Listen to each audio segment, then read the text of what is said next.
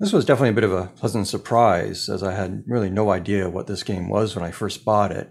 It's called Valkyrie no Bouken, I think it's how it's pronounced, and I just saw the cool Valkyrie on the label art, along with what suspiciously looked like a Zelda-like game screen there on the label, and I knew I had to have this thing. And it was certainly cheap enough, it was no problem. And as it turns out, the Zelda impression was valid, though it's important to point out that this game came out in 1986. So as we kind of explored before, the 2600 game adventure sort of kicked off the whole RPG genre on consoles, especially for, like action RPGs. Namco's Tower of Draga became a formative influence on that first Zelda title, which pretty firmly established just how an action RPG should work. Even though it's considered an odd duck now, the second Zelda game leaned even harder on those traditional RPG elements like, experience point-based leveling systems and magic, that kind of thing. And this is kind of what makes Valkyrie no Bouken remarkable, as it touches on a lot of what Zelda managed to figure out, but just kind of falls a bit short on execution, leaving it kind of more or less forgotten. Of course, like Tower of Draga, it also never came to North America either, so it did get an arcade sequel, I think, which also landed on the PC Engine, but as a franchise in total, it's remained somewhat obscure in Namco's catalog. Interestingly, though, the Valkyrie does appear in the Project X Zone games on 3DS, which I'm guessing might be the very first official appearance of the character in the West, if you don't count, the Soul Calibur skins. Well, I think the best thing to do now is just get into the game, and you can see for yourself just how close this came to getting the Zelda formula right. Okay, here we are. Valkyrie no Bouken, something of time key something, I think. Ooh, sorry, my Japanese is not so good.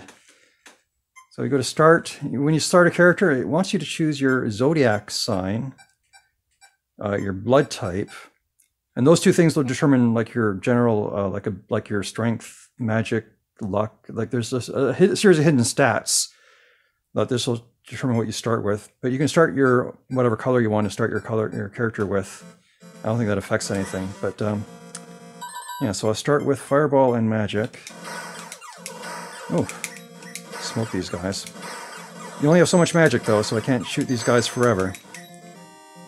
And yeah, so actually, since this is an RPG, an action RPG, you get experience points and money and gear. So I'm going to skip ahead to the password screen. I'll show you my current character in progress. And so let's do that now. Okay, here we are. I got the password entered. A little bit shorter than Metroid's. And we'll get going here. Here we are at the place. Now here's the problem right away. I'll show you.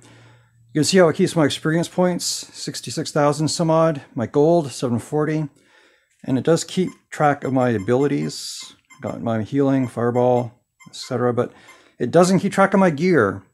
So I have to go get all my gear again and spend that money and do the things. So my first goal right now is to go get the boat, because I need to get to the next continent. So that's my next goal right now, is to get the boat.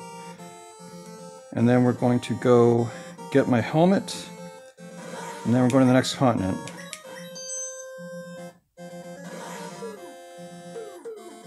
And as usual, I'm keeping my fingers crossed that this all comes out okay on video.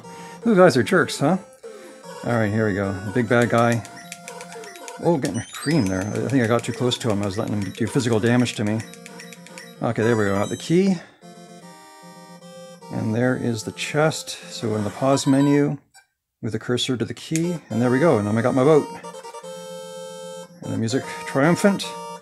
Now I got to get to the pier to get onto the ocean. You sort of notice how the enemies sort of appear on the screen, kind of like they do in Zelda 2, but this came out quite some time before then. Just a couple year or two, right? Oh, I'm really getting smacked here. Which is a shame, because I'm pretty leveled up, but like I said, I lost all my gear, so... Okay, let's get on that ocean. So it's a bit of a trip, but now I'm going to go get that helmet. I wish you moved a little bit faster if there was a run button, but no such luck. And I definitely do want that helmet. But once I get it, I'm not necessarily going to wear it right away. I'm going to wait till I get to the next continent and get safely onto the into the inn. Yeah, so in your boat you still can attack just like you would if you're on land. It just doesn't give you a graphic. Oh, and there's one of the warp gates that I can't use yet, I don't think. It won't do anything. Oh, and there's also a day-night cycle. You just noticed how the light changes. It's gone into darkness. Yeah, so there's a whole day-night cycle that changes the enemies that you'll face on the overworld. Oh, come on, no, what are you doing? These guys shouldn't be that bad to... Now we're getting to the daylight again.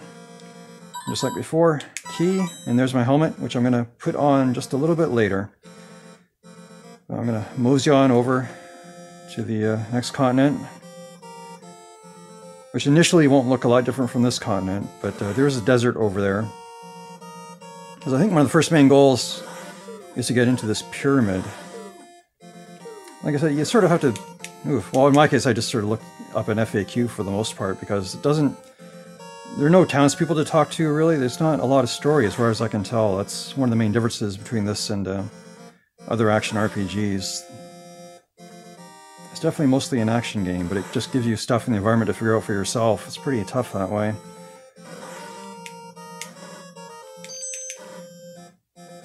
And the other thing it does is kind of tough. It's just some of the enemies it throws at you can be above what you expect in terms of level. Like, see how much damage that fireball did to me? Just keep it going, going, going. We're almost there. This game will get exciting any minute now, I promise. Well, maybe not, but we'll see. Alright, back on land.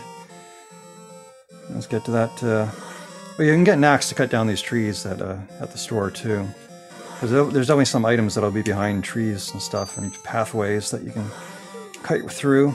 Oh, these guys suck. These guys totally suck. And so do these guys, actually.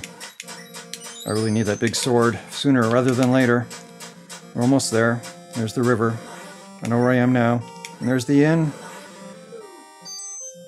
Let's just take care of this guy. And we're in the inn. Actually, I'm going to heal before I do this just to save myself some money. Because you pay to get healed, so... Oh, you see I'm running out of magic. There's only so much magic points you have. Like you can see on my stats, I'm down to 28 magic points out of 148, so I can't heal myself anymore. But once I get into bed, totally healed.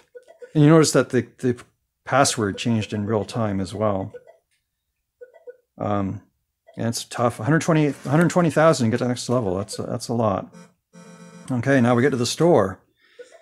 And I'm going to sell one of these keys, because I don't need two keys. So we're going to sell a key. Oh, what, no, get out of there. Don't want to accidentally sell anything else. So I definitely want the sword. I want the mantle. And I'll take a lantern for the dungeon. And I'll take an axe too. So it's completely geared up. So I'm going to wear the mantle. I'm going to wear the helmet. And I'm going to equip the big sword. Now I'm definitely a Valkyrie. In pink. Let's take care of this doofus. There we go. I can always just sell the extra key, right? Oh, I got poisoned. Hold on, I got a healing spell right there. Oh no, that's invincibility or something. That's not the healing. What is it? Is it this one? No, it's not doing anything. I gotta get home. I'm gonna die if I don't get home. I don't have a healing potion. I wasn't expecting this to happen. I very rarely ever get poisoned. Okay, if I get into bed, I think I should be okay. Yeah, okay, good. Whew. Good night rest. Clear any poison, apparently. Okay, let's just get to this dungeon so I can close out this look. So I can show you something different than just the overworld. Okay, there's the dungeon. Let's get in there. And you notice it's dark, so we will light the lantern. And these enemies are tough. Like, I probably shouldn't really be here, but I wanted to at least show another part of the game off. And that's, gotta find a stairway to get out of here. I'm not even sure what the item that's in here that you need. Like, you do get items and stuff. I don't know what it is, though. Yeah, this is, can I use the key? Yes, I use the key, and there is a sword of some kind. And I think I just drowned to death. Okay. Well, there I'm going to Valhalla. Alright, that was Valkyrie no Bouken. Let's bounce out of this and I'll give you my final thoughts. Alright, that was Valkyrie no Bouken. A tragically flawed game, but super interesting, and definitely actually one of my favorite carts in my collection at this point. Thanks a lot for watching, and hopefully I'll catch you next time.